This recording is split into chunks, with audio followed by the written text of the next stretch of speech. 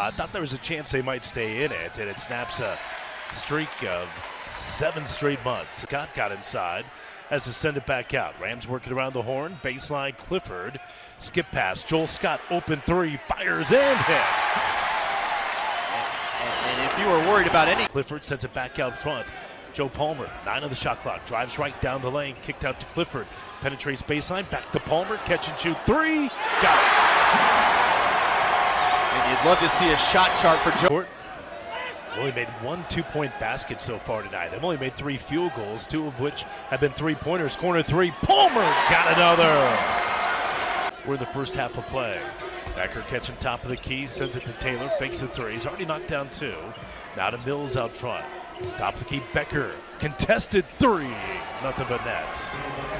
That's how different from the arena horn, and didn't hear that shot clock buzzer either, but the clock definitely showed 0. Pull-up jumper, Stevens got it to go. That's the first points.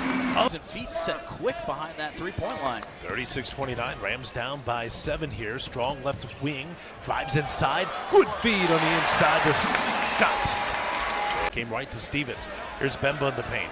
Bemba inside, lays it up and in. To the floor goes Boylan, and quote worse, as this is a pretty good Air Force team at that.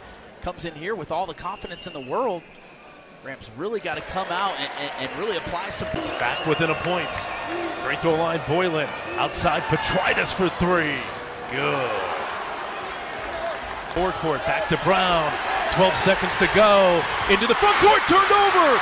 Lead pass, forecourt, Clifford. Layup. We are tied. Petrides driving down the lane. Runner missed it. Tip. No good. We're going to go to overtime. Falcons miss it on the shot. Nearly got the tip at the buzzer. All right, we have a timeout. 5 minutes up on the all of 4 minutes of this game. Stevens spinning down the lane. Outside, Strong for the lead. He got it. 66. Joel Scott. Again, 3 of 8 from free throw line coming into this ball game. And got the second one as well.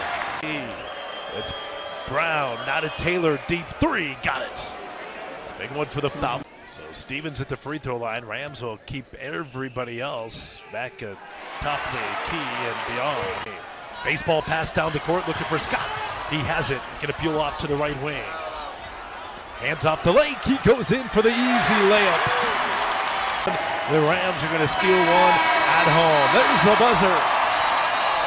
And CSU in overtime. They come from 12 points.